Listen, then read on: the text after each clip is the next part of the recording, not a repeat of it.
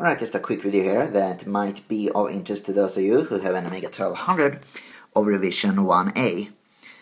Now, I'm already done working on this motherboard. It had a video problem, so I had to replace this video DAC.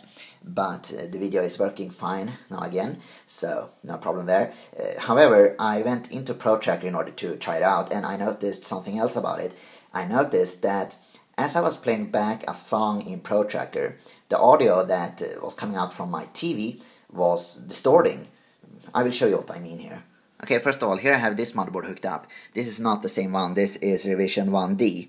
And when I'm playing back a song in ProTracker using this motherboard, the sound is not distorting in my TV. So let's do a comparison here. So I'm gonna start with this motherboard. I'm gonna use the same setup, the same song in ProTracker, same volume on the TV, everything exactly the same. Let's just do a quick comparison, and I'm sure you will understand what I mean here.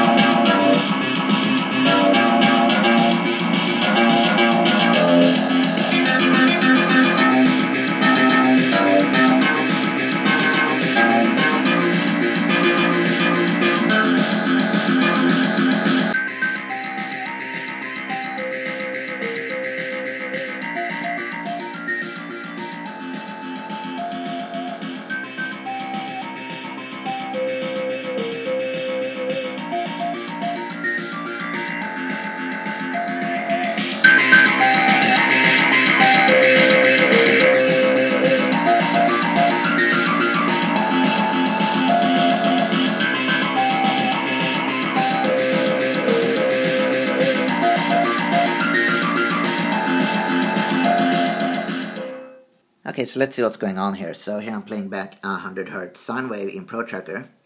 The volume is at full there.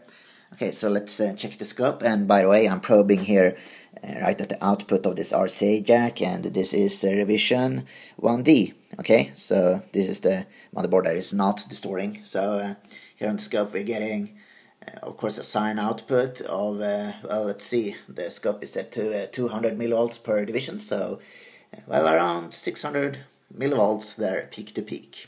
And same thing again here, 100 Hz sine wave, full volume there on that slide bar, and I have my probe sitting at the right RCA jack, and this is revision 1A. So let's take a look at the scope. And oh my god, that's just going straight off the scale. And let's take a look and see how much this is. So okay, 1 volt per division, and let's see, 1, 2, 3.5 volts peak to peak, or something like that. And that's quite a big difference compared to the other motherboard where we had 600 millivolts peak to peak. So yeah, quite a difference. Now the only thing that is doing any kind of amplification in the audio filter circuit is this op-amp chip. So here I'm probing this output here, and this is revision 1A, and I'm still playing back the same sine wave in ProTracker. So let's take a look at the scope. And I have the scope set to 2 volts per division now. So this is around 10 volts peak to peak. And there we can see that it's dipping down into the negative. You know, that line there, that is 0 volts. And well, that negative voltage would be around 2.2 volts. Or, well, something like that. And I don't think that's really that good, because that means that this AC coupling cap here, you know, if we probe this positive terminal here of this cap right there, that is being a little bit reversed biased there. You know, we can see that it's dipping down into the negative there as well. And that is because the amplitude of this signal is really high. So the swing is really, you know, has a really high amplitude, which makes it go down into the negative area. And that will make the capacitor be reversed biased there. Not that good. I mean, 2.2 volts reversed bias, that's not that good. A little bit too much, I think.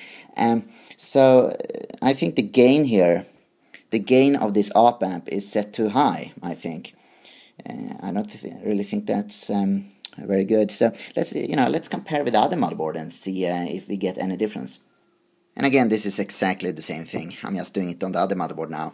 So this is the motherboard that has revision 1D, and I still have the same sine wave running in ProTracker. So let's take a look here, and that is much better, much better. Now that swing there is not dipping down into the negative. It's only on the positive side, so that's great. And if we take a look here at this capacitor, the positive terminal there, and the capacitor is not getting reversed biased at all. So good for the cap. So okay, I think that the gain is set a little bit too high on that op amp that is on the other motherboard. Here's the schematic for Amiga 1200, and this is the audio filter section, and we were probing the output of this op amp just now. Now what's controlling the gain of this op amp is this feedback resistor going to the inverting input of this op amp. So let's measure this resistor on both motherboards and see if we're getting a reading of 1.5 kOhms. Here's the motherboard again with revision 1A. Now actually it's a bit difficult to probe this while holding the camera, so I'm not gonna do that, but I did probe it. And to start with, here's the output of that op amp, and here's the input, and here's the non-inverting input. So we got one op amp there, one op amp here on this side also. So this is for one channel and this is for the other channel.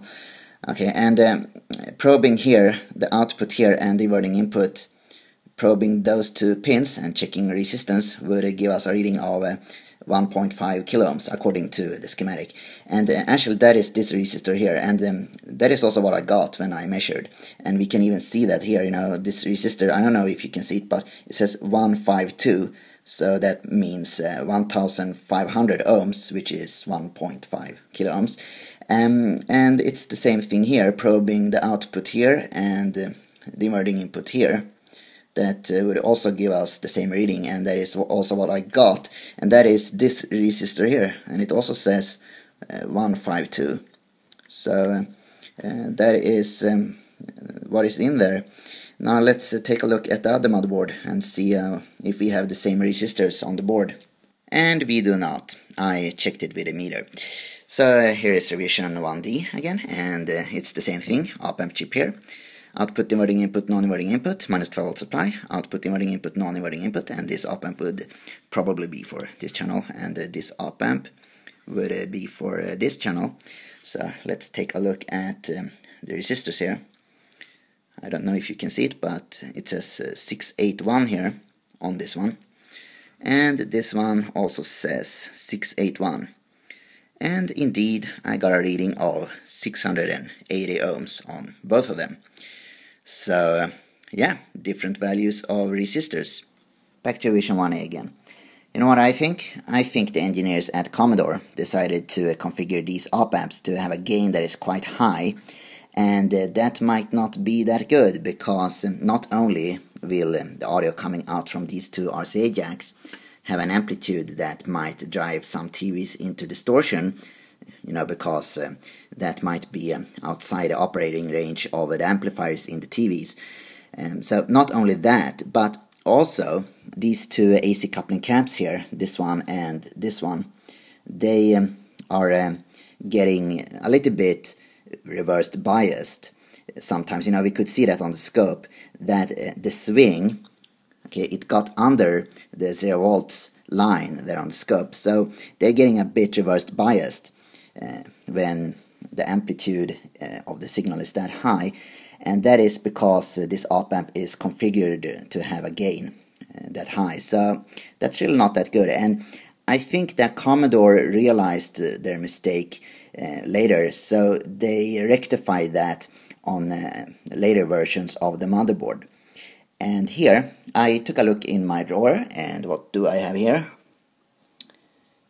Two small resistors that says 681. Okay, so that would be 680 ohms. And about what I'm planning on doing here, well, I don't really think I need to explain that any further. And here we have the 1.5K resistors that came out from the motherboard, and the other ones are of course in there. Here we have one, and there is the other one.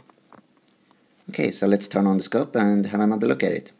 And of course, same thing again, just as before, 100 Hz sine wave, full volume there on the slide bar, and I'm probing this point here, the output of that op amp. So let's take a look here, and that looks a lot better, I think. Now the swing is only on the positive side. The scope is set to 2 volts per division still. So okay, let's take a look at this AC coupling cap here, positive terminal, and yeah, looks a lot better. Let me change the volts per division to 1 volt per division here. Okay, 1 volt per division. I'm still probing that capacitor, and it looks like this. And if I go back to the output of that op amp, it looks like this at 1 volt per division. And now let's check the output here, right at the RCA jack. And that looks a lot better than it did before. Now it's not crazily high in amplitude. So yeah, much better. Now then, with the new resistors in place there, let's have another listen and see if the sound is still distorting on my TV. So here we go.